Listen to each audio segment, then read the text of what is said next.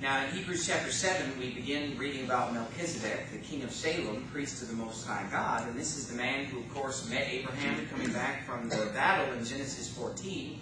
And if you would just keep your finger in Hebrews 7, because that's where we're going to be, but just flip back to Genesis 14 quickly. The first book in the Bible, the 14th chapter, Genesis 14, where we see Abraham returning from the slaughter of the kings, where he met Melchizedek, the priest of the Most High God. And look back at Genesis chapter 14.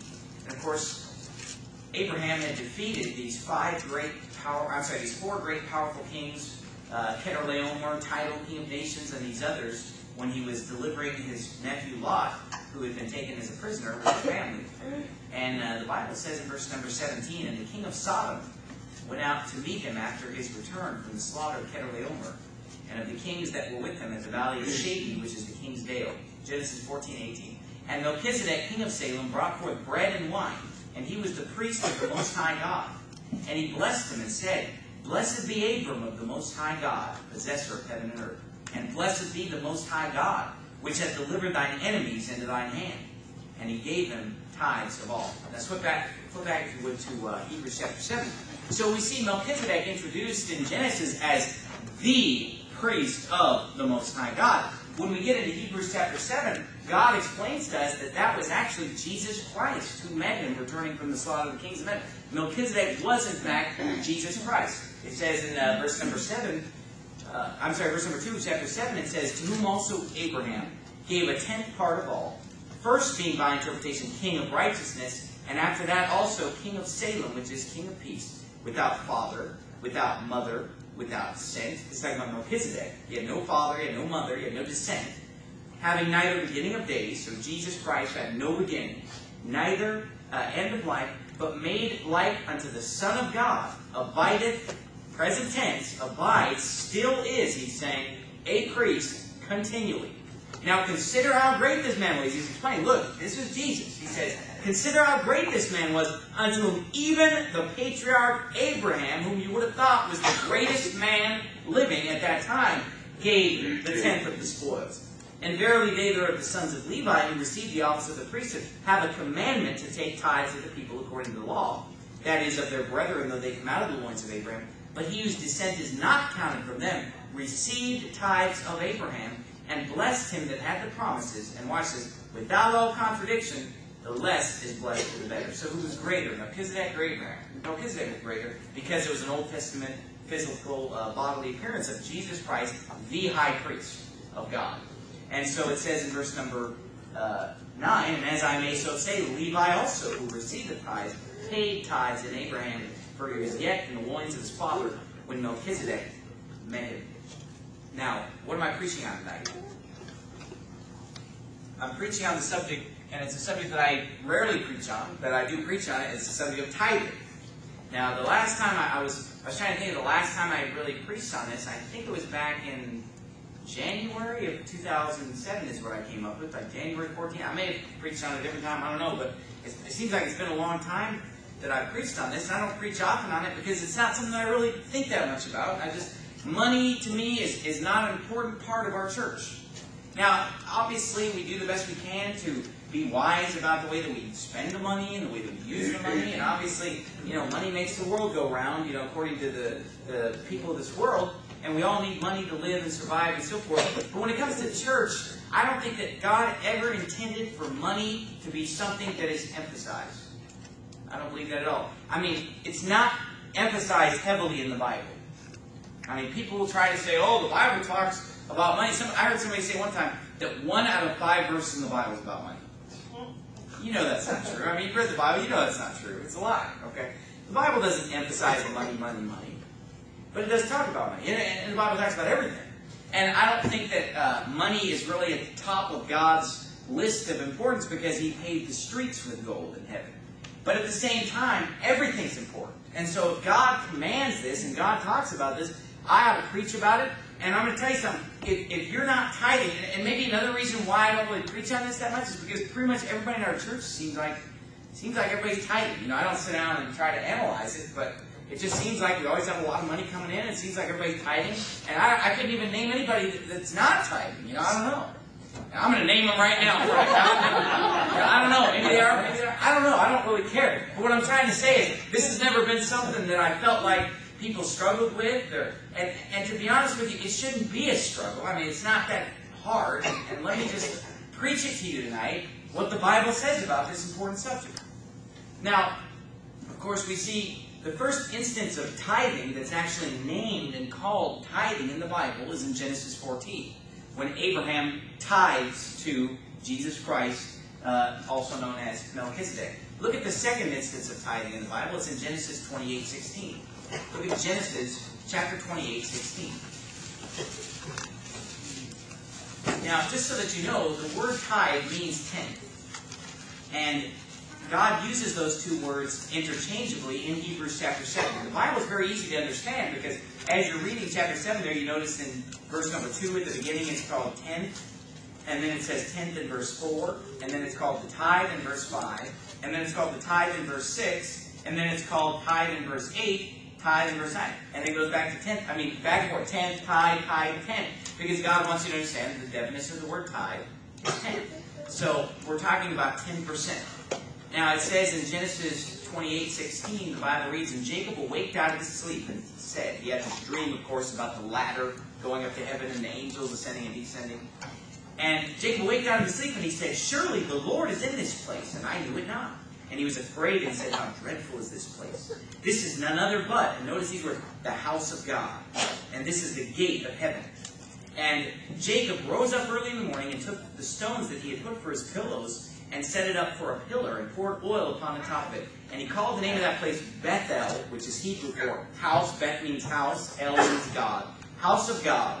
But the name of that city was called Luz at the first. And Jacob vowed a vow, saying, if God will be with me and will keep me in this way, that I go and will give me bread to eat and raiment to put on, so that I come again to my father's house in peace, then shall the Lord be my God, and this stone which I have set for a pillar shall be God's house, and of all that thou shalt give me, I will surely give the tenth unto thee. So this is something that's a concept that's carried throughout the Bible. You know, it's carried throughout Genesis, the patriarchs, Abraham, Isaac, Jacob. Then we get into the Mosaic Law. It's reiterated again and again and again.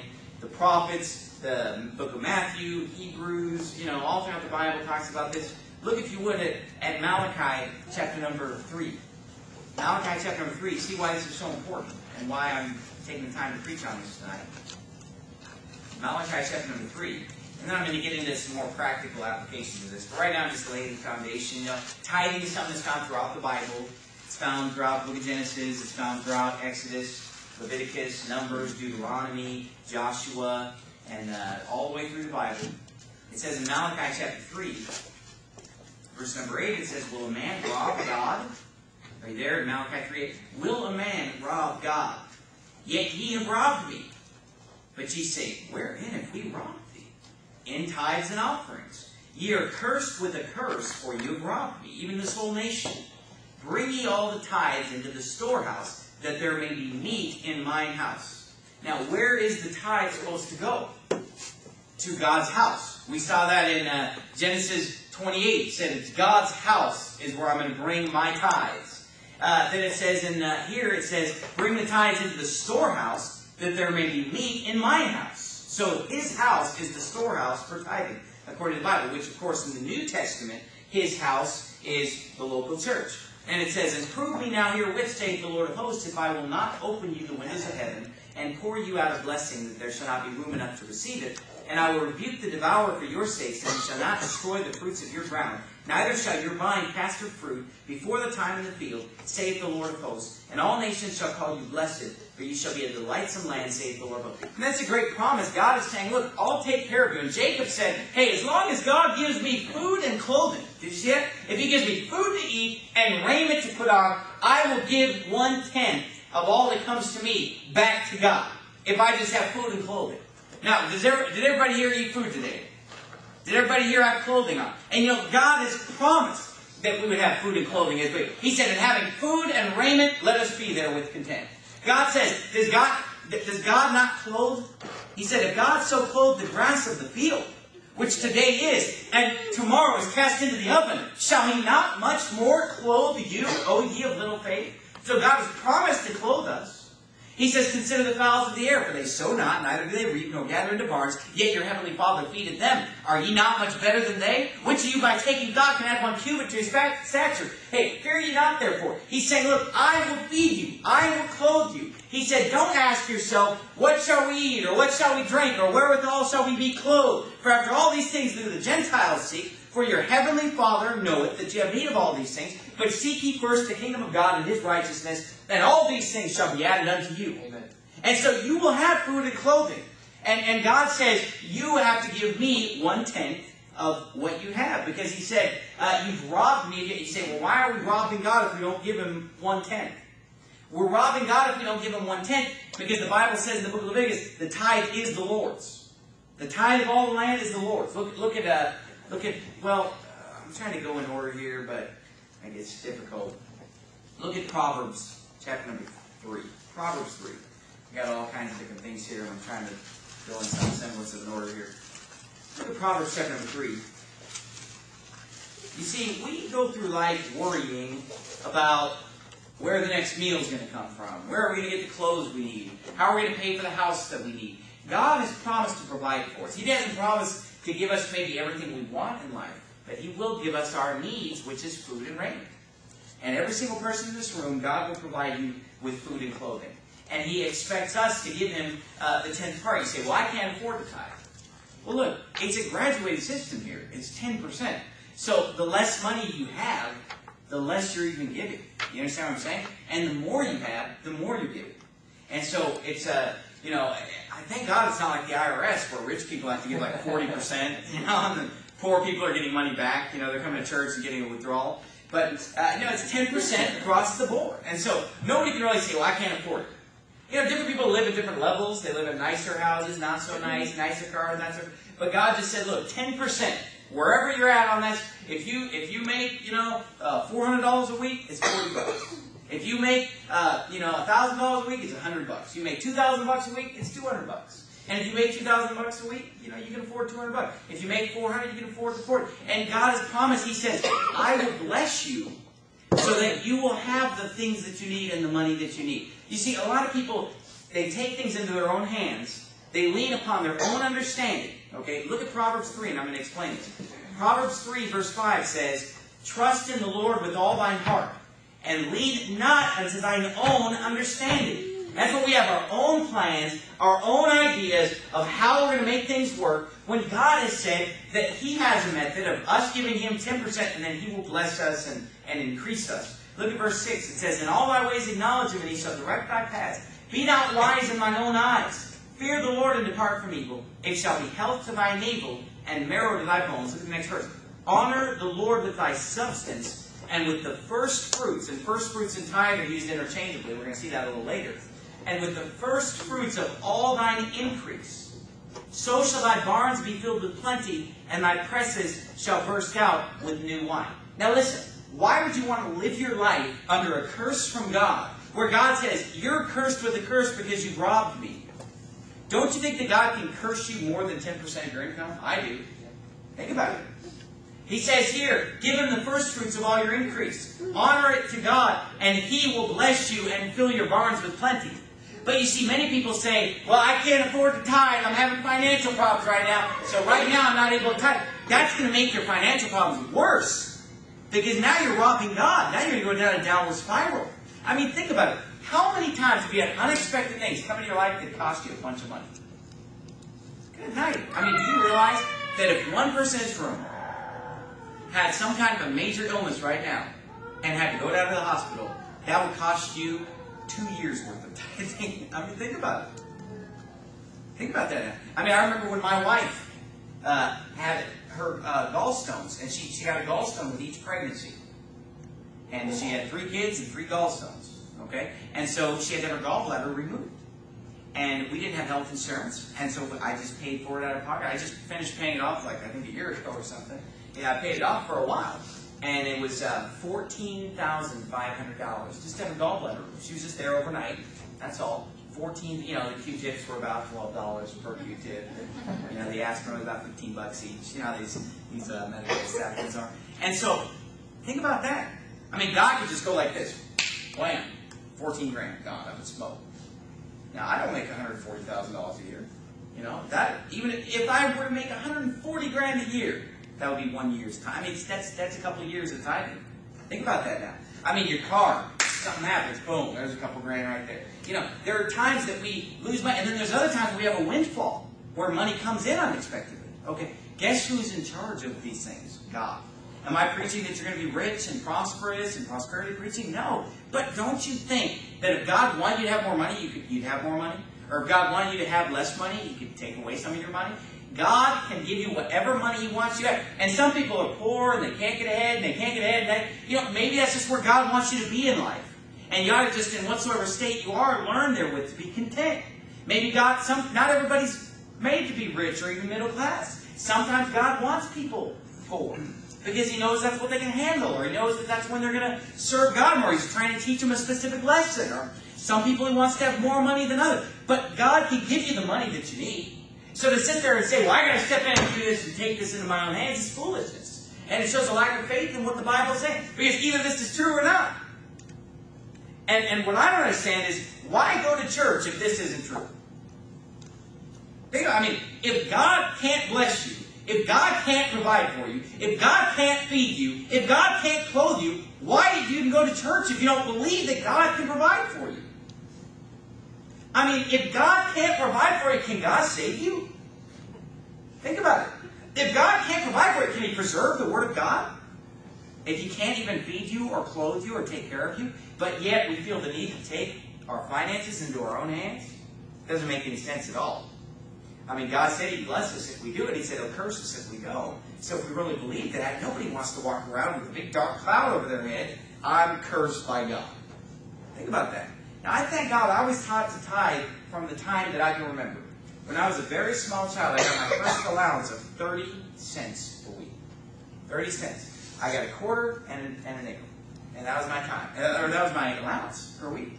And I remember I had to get change in order to pay my tithe. Because I had to change that nickel into 5 pennies. And I took 3 pennies. I literally, every week, religiously, never did I miss a week. I put in those 3 pennies in the offering plate. And that was my tithe. 3 pennies. Sunday after Sunday. 3 pennies. 3 pennies. 3 pennies. Sometimes, man, it was feeling generous. Throwing the whole nickel. just give it to God. You know? And I remember then my allowance went up to 50 cents, 2 quarters, you know, and I'd have to break it down, get that nickel, throw in my nickel. I mean, I did this every week. And then I started getting $1, and I'd throw in a dime, get change, throw in a dime. And I went to my mom, and I said, Mom, I've got $1 allowance. I pay my tithe a month with 90 cents. You know, I would like to be left over with $1 when I'm done tithing. And so I told her, I told my mom, I want you to give me a raise in my allowance. I'm not asking for anything big. I said, I want you to give me a raise to $1.11. Because I was smart enough to know that if I got $1.10, then now I owe 11 cents tithe. Oh man, you know, now I'm down to 99 cents. So I said, I want to have a full dollar, a dollar bill. And so I said, I want $1.11. Come on. And she said, no, you can't do it. Because she said, if I do that, it's defeating the purpose of teaching you to tithe. You know what I mean? Like, I'm trying to teach you to tithe. I'm not just going to give you, like, well, here's your allowance, and then here's the tithe on top. And I'll help you out with that. She said, one day you're not going to be able to go to your boss and say, can I have a raise of 11 cents per hour? You know, because I'm trying to tithe on it. Okay? And so, but I thank God that they taught me that. Because I've literally, from the time I was born until now, I mean, I've tithed every week. If there was a time I didn't tithe, it was maybe an oversight or something that I didn't realize. But I mean, as far as I know, I've tithed my entire life. I mean, it's just something. It's just a part of who I am. Just tithe, throw it in. Now, when I was growing up, I was taught some things that were incorrect about tithing. Like my parents taught me this. They said, don't ever tithe on a gift. You know, they said you only tithe on like wages that you earn. So when people would give me things, I never tithe on it. But the Bible says, tithe on all your increase. So I believe that every time you increase, you should tithe on it. And so, in the early days, I wasn't tithing on the increase. I just tithed only on wages, my allowance. And then also, when I got a job, I started working at Round Table Pizza. I worked there for 3 years. And I would tithe after taxes. Because that's what I was taught to do. I just tithed after taxes. And, Uncle Sam took out his big chunk. And then if I got a tax return, I'd tithe on that. But then I got in church, and the pastor was preaching and said, in all things, he must have the preeminence. Right. So I don't want to give, like, the IRS their piece of the action, and then give God his piece of the action. So then I started tithing before taxes, and that's what I do now. I tithe before taxes. And then, I got to a point where I realized I started working for a job where they were paying me for my meals, and they were paying for, all these benefits and stuff. And so I began to tithe on anything that came my way. Whatever came to me, whatever I increased, I did tithe on. Now, on the other hand, there are a lot of things that I think people tithe on that are not necessarily to be tithed on. You say, oh man, you're just trying to get every ounce and just squeeze people for money. I don't care about the money. Is this something I preach about a lot, Amanda, who's been here since the second Sunday? This is like, she's shocked that I'm even preaching. It's like, oh man, walking the wrong church. I don't preach on this all the time. And I'm not trying to squeeze all the money, because there are people in this church who can tell you. They come to me and said, here's my tithe on such and such. And I told them, I said, wait a minute. That's not something that you tithe on. And I said, if you want to give an offering, great. But I said, I wouldn't tithe on that. I don't believe that you need. For example, if somebody, is paying for, people pay into insurance plans. For example, like Social Security. People pay into Social Security their whole life. They pay into it, they pay into it, pay into it. And then finally at the end of their life, they start paying them back, That's not an increase. Let me just break this to you. The government spent all your money. All that retirement money. If you had all the money that you've been paying into that thing, you'd be on the beach in Maui right now. Okay? If you're on you'd have a palm tree and lemonade and a lounge chair, and you would be in $1 million mansion with all the money, paying 15%. Look, if you save up 15.3% of your income every week, you will retire a millionaire. But when Uncle Sam takes 15.3%, they're so good at managing your money. They're such a great financial planner that at the end of it all, you get like $800 a month or whatever, $600 a month. Yes. When really you should be getting like $6,000 a month or $60,000 a month. The amount that you pay in. Seriously. Does anybody know any math at all? Obviously not, because they keep voting these same idiots in, and you're probably going to go down and vote for one of these idiots too. Unless you one of these idiots that the TV will tell you, oh yeah, you got to vote for this one or this one. They're both idiots. Right. I can vote for either one of them. They both want to take 15% of my money every time. Oh man, God only asked for 10%. And that's just the Social Security 15.3%, let alone all the federal tax, the state tax, the local tax. And they think they're God. God wants 10%, they want 40%. What does that make them? If God wants 10%, they want more than God. Amazing. But the thing is, what was I talking about? Tithing on Social Security. If you want to do that as an offering, hey, praise the Lord. But what I'm saying is, I don't believe that you have to tithe on something where you paid into it, you got less back. Like, for example, if you buy a car for $5,000, then you sell that car later for $3,000, that's not an increase. You lost $2,000, okay? Let's say why are you laughing at me? Is this too simple?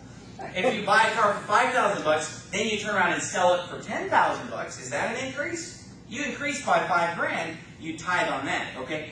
Some people tithe on their tax return or on their tax rebate check.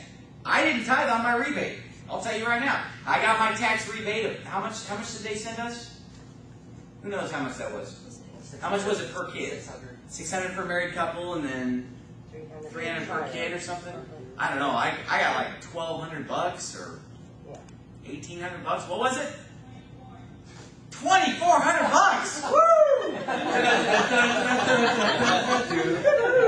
Yeah, wow. But you know what was amazing about it this year? I had just written them a check for like $7,500 a month before my check came. So I wrote them $7,500. And then they said, here's $2,400 to buy your vote this November. And I'm thinking to myself, wow, that was really an increase. No. How is that an increase?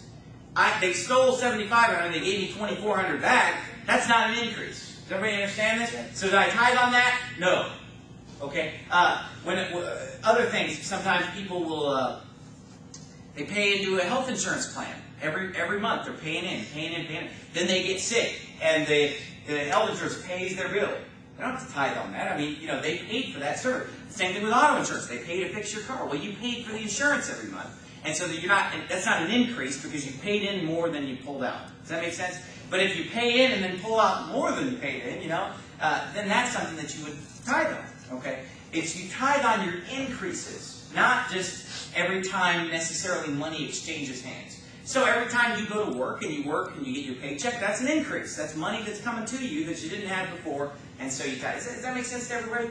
And so, if anybody ever has a question about that, you can ask me. I'd be glad to answer it. But, I'm not just after just money, money, money, money, money. Because people come to me and had a tithe on something. I've come to them and said, and they can tell you about all kinds of different people, and I told them, I said, you know what, let me just explain this to you scripturally, and you make your own decision, but this is the way I believe, just so that you can be informed. Now, let me use an illustration. You can say, why did God institute tithing? Well, let me give you part of the reason. Think about this now. Let's say, because of course you're supposed to tithe at the house of God, and the Bible says to bring the tithe to the storehouse. Did it say to mail the tithe to the storehouse? Send it to the storehouse. No, he said bring it. So in order to bring the tithe, you have to come to church, all right? So if you don't come to church, you're not tithing, right? You're not scripturally tithing because you're not bringing it. Now, let me use an illustration for you. Let's say you wanted to give me money. I'm not talking about this church. You just wanted to give me money, okay? And so, let's say you said, I'm going to deposit some money into Stephen Anderson's bank account. Well, look, you have to go to Wells Fargo because that's where I bank. And by the way, this message is sponsored in part by Wells Fargo. But if you wanted to deposit money into the account of Stephen L. Anderson, you got to go to Wells Fargo, okay? Now, what happens if you brought money down to Capital, or what's this one that you go to, Chase? Let's say you brought the money down to Chase and said, I want to deposit this into the account of Stephen Anderson. Or let's say I took my paycheck and said, I want to put this in my bank account. You're never going to get any money to me by giving it to Chase Bank. You're not going to be able to deposit money into my account by going to Bank of America. You're not going to be able to deposit money into my account by going to this school's credit union, Desert Schools Credit Union. You must go to my bank in order to deposit money into my account. And let me tell you something. If you think that God has an account at these liberal churches, these churches that are using a different Bible, preaching a different salvation, okay, they're not the house. Remember the sermon about where the colonel came down? Remember that sermon? If the colonel has come down, God has already moved his account from that bank. And so you go to some messed up church, drop your money in a plate. Are you really tithing in God's house? You're putting it in the wrong account. You put your money in one of these apostate churches, you're not tithing to God. You're putting it in the wrong account. And so part of the way of tithing right is you have to go to a church that truly is God's house. And that's where you put the tithe in. Now you've made a deposit into God's account. And so that's part of the reason why you should tithe. But here's another reason why you should tithe. Because it causes you to be thankful. Because in order to give 10% of all your increase, and this is why it was a great day when I realized that I should be tithing on all my increase, not just my paycheck, because it causes me every week to sit down and take an inventory of everything I've received the whole week. And when you really sit down and think about it, you say, oh man, I got this, somebody gave me this, and somebody paid for my meal, and somebody did this for me, and I got a check in the mail for this, and somebody gave me this, and then there's my paycheck, and this and that. It causes you to take an inventory, and sometimes when you sit down and count it up, you got more in the week than you previously thought until you sat down and thought about it. And so that's why it's good that it's a percentage, because it causes us to sit down and count our blessings and be thankful for everything that's come in. And we can show that gratitude by saying, look, all things come from thee, God. Everything came from you. And so I can say thank you to God. Every good gift and every perfect gift is from above and cometh down from the Father of lights, with whom is no variableness, neither shadow turning. I can say thank you, God, for everything that you blessed me with this week. Now I'm going to, in gratitude, give the 10th part back to you. I'll bring it down to the bank, your bank account, down at Faithful Word Baptist Church or another scriptural church that's a King James Bible preaching, soul-winning type Baptist church. I'll make the deposit. I'll give it to God. Give him the 10th. Look at Deuteronomy chapter number 12. And we'll see this illustrated even more about, making sure that you're putting your deposit in the right account. Wouldn't it be embarrassing if you called me up and said, hey, Pastor Anderson, I got great news. I just deposited $1,000 into your account.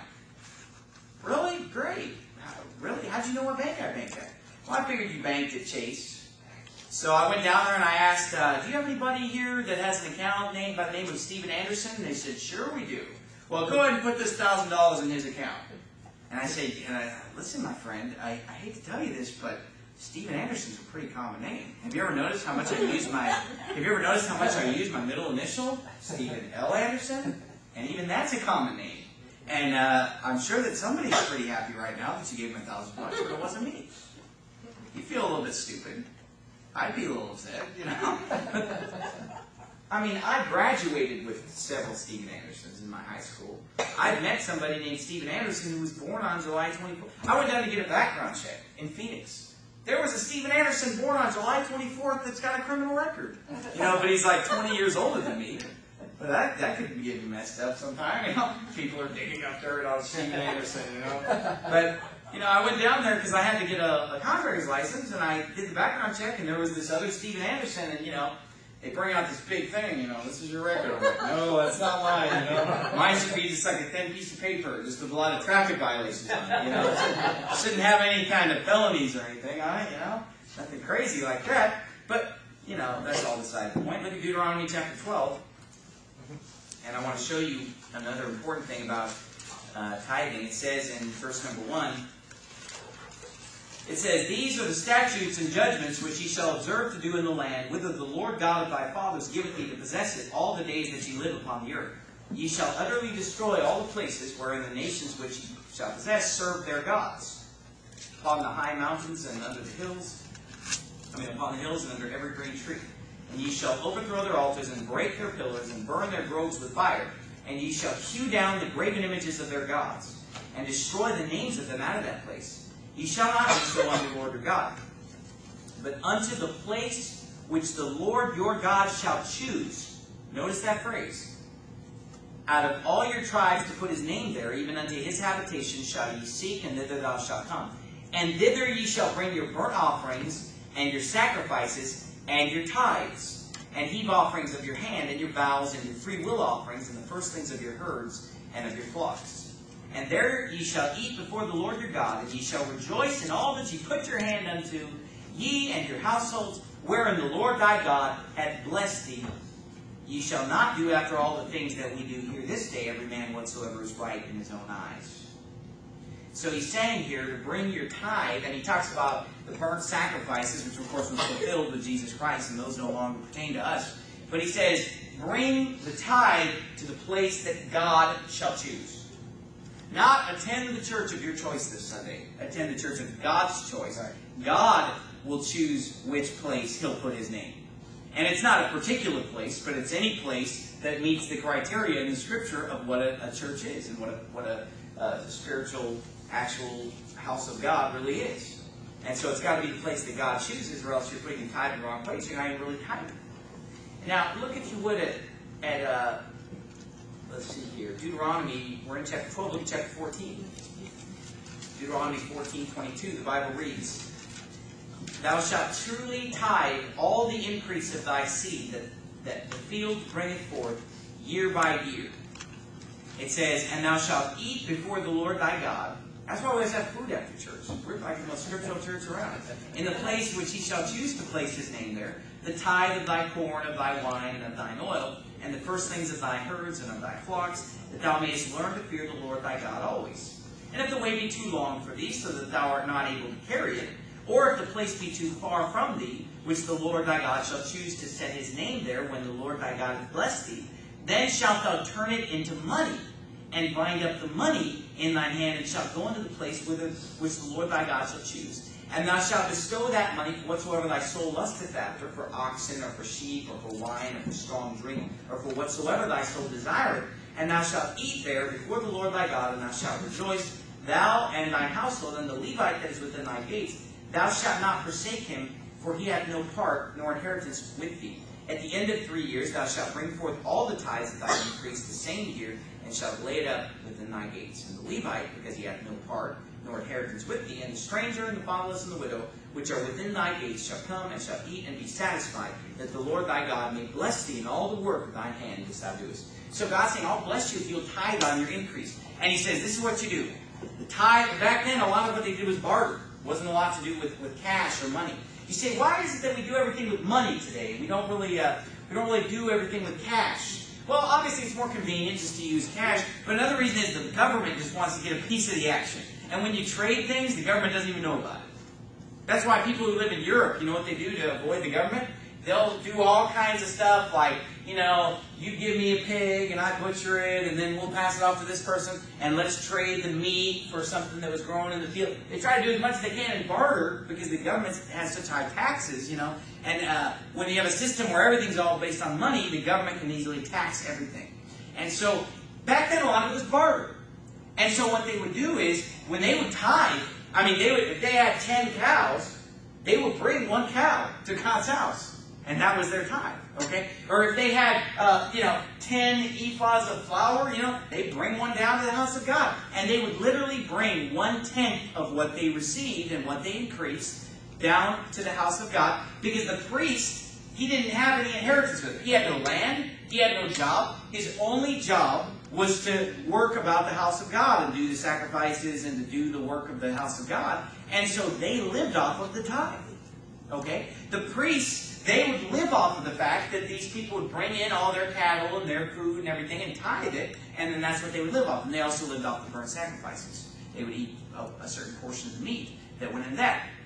So he says here, if the place is too far away, and you don't want to bring this cow just hundreds of miles, you're bringing cows and food and all this. You got this big entourage and stuff. Because some of these people only tithing once a year or once every 3 years or whatever. They would store it up and then bring it down and give it all at the house of God, which was in Jerusalem eventually. Before that, it was in a few other places. But at the place God would choose always. And so they didn't. If you lived really far from Jerusalem, this would be quite an ordeal, bringing all this stuff. So he says you can turn it into money.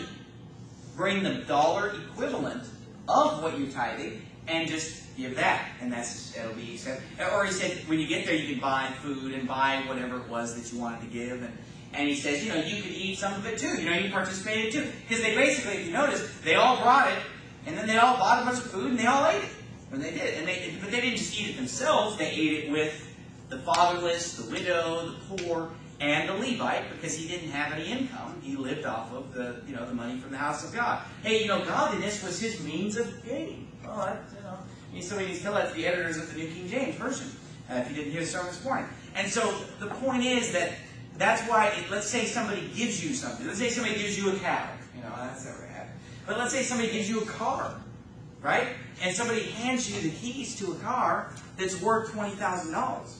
Okay, obviously you're not going to, take the wheels off, take off, the muffler and stuff and say, here's 1/10 of this car, I'm going to give 1/10 to God. Obviously you turn it into money, right? So if it's a $20,000 car, you just give $2,000. You say, oh man, I don't know if I can afford that. Look man, somebody just gave you a $20,000 car. You're doing pretty good, You can cough up the $2,000, and that's what God expects you to. God didn't. I remember when we first got married, I could hardly afford to tithe on everything people were giving us. Because people were giving us and giving us. And I was thinking, people need to stop giving us stuff because I don't have the money to tithe on all this stuff. These people gave me like $800 worth of stuff. I didn't even have $80 hardly. But you know what? I scraped it together and coughed up the $80 and paid my tithe. Because, I turned it into money. And you know what? I can say this. God has blessed me over the years. And when we were first married, it was very lean. Very lean. And we were starving. We were very poor. But you know what? God has blessed me through the years, and I believe that part of that is just tithing. You know what I mean? Just God has taken care of it because He's seen somebody with a heart that wasn't just trying to just grasp it all and keep it all. And you can sit there and say, well, I'm not trying to be grasping, I'm just trying to survive. Nobody in this room is just trying to survive. All right? We in America, we live good. Come on. Every single meal we eat is a balanced meal, unless it's by our own, choice to go to Little Caesars or whatever. Unless it's by our own choice to go to some place that's not nutritional value. I'm not preaching to anybody in particular. But the point is, we can eat a balanced diet, breakfast, lunch, and dinner. We've got clean water. We've got a nice place to live. God didn't even promise to give you a place to live. Did you notice that? He just promised food and clothing. He never even promised that you have a house. Okay? But most people here have a house or a nice apartment or something. And so God's blessed us greatly. None of us is just surviving. And we just, I mean, if we tithe, it'll be the last food out of our child's mouth. I mean, it's either feed the baby or tithe. Nobody's living like that. You know, and to pretend to is to call God a liar, because God said He'd feed you anyway. And do you remember when Elijah came to the widow woman at Zarephath? And God had commanded her to sustain Elijah, and he came and he said, give me a cruse of water. And she said, okay, I'll get you a cup of water. And he said, oh, by the way, give me a little cake to eat too, I'm hungry. And she said, well, you know what? I don't have a cake. She said, all I have is just a little bit of meal in the bottom of the barrel, and I've got 2 sticks. And I'm going to take these 2 sticks, I'm going to make a little fire, and I'm going to cook on the coals this little bit of meal and make like a pancake. Okay, just a little tiny cake, and I'm going to split it with my son, and we're both going to eat it, and then we're going to die. And he says, well, just go ahead and make it for me anyway. That's what he said. He's just like, okay, yeah, okay, whatever. Can you hurry up with that? That's what happened. Read the story. It's in 1 Kings chapter 17. And so, she goes in and she basically cooks it up and gives it to him. And he says, by the way, if you give it to me, it's never going to run out until the famine's over, and you and your son will keep eating it and eating it and living. Now think about how stupid it would have been if that woman would have said, no, I'm not giving it to you. I don't care what God said. I'm just going to eat this. Me and my son are going to eat this, and it's all we got, and then we're going to die. You know what she would have done? She would have cooked it, split it out, eaten it, and died. Right? But when she gave it to Elijah, then it just kept coming. And for months, they would open the barrel, and there was just a little bit left. Just a little bit left. There's always a little bit left, it seems like. I mean, as lean as you get financially, right? I mean, God sometimes brings us pretty lean. There's always a little bit left. Remember the feeding of 5,000? I mean, Jesus took 5 loaves and 2 fishes and fed 5,000 men, not counting women and children. And we don't think that God can multiply our sustenance and provide our needs? That we have to take it into our own hands and lean on our own understanding and do it our way and say, no, God, you cannot have this cake. I will eat it myself, and you'll eat it all right, and it'll be the last thing you ever eat from God. That'd be terrible if that one would. That would have been a pretty sad story. And you know what you'd say if you read that story and that's how it was? You say, man, God, why was God so hard on that woman? All she had to do was just what God told her to do, and everything would have been great. And this is kind of how it is with God. You just have to do things His way. And He just demands everybody to do it His way. Because, you say, well, what gives Him the right? Because He's God? Because He created the whole world? Well, I don't know, what gives Him the right to run everybody's life? He's God. He created you. He could end your life right now. He controls the whole world. Okay, this is God we're talking about. And if He says, give me 1/10, just give Him a 10th. If you know what's good for you, just do it. And then, you say, oh, and then God's just immediately going to bless me? He'll take care of you. You'll never run out. I'm not saying, I don't think that woman was necessarily eating, a 7-course meal. I mean, she was pretty much just eating cakes, and that's about it. But that's better than starving to death. That's better than, the dying slowly of hunger. She lived. A lot of other people died in that family if you read the Bible. But she lived. She stayed through the whole thing because she listened to God and obeyed God. And so you turn it into money. You bring it under the house of God. You eat it with us. Sometimes you get a piece of it back when you eat with us. And we have meals and programs. And that's why I think it's another reason why it's sinful to sell the food at church. You know what I mean? Because they sit there and, churches just sell everything these days. They're selling the CDs, they're selling books, they got the bookstore and the book table and the CD books and the bookstore and the order form, and then they finally have a meal. And you're like, oh great, we can have a little potluck, meal. It's a potluck, everybody brings it. And then you pay $5. It's like everybody brought this food. I mean, I've been to a potluck where you pay. You're paying to eat the food that you brought, Who's been to a potluck where you paid? Oh, yeah. And then other times, they'll provide the food and you pay. But where did they get the money to provide the food? Out of their own pockets? No. They took it from what? The tithes. Okay, great. No problem. That's very scriptural to take the tithe money and buy food with it. But guess what? Then everybody just ate it. And guess who else ate it? The fatherless. Because he wasn't charged $5 at the door. Because the fatherless doesn't have any money. The widow doesn't have any money. You say fatherless, that was back then. Okay, have you ever driven into South Phoenix? You want to talk about the fatherless? Those people are fatherless down there.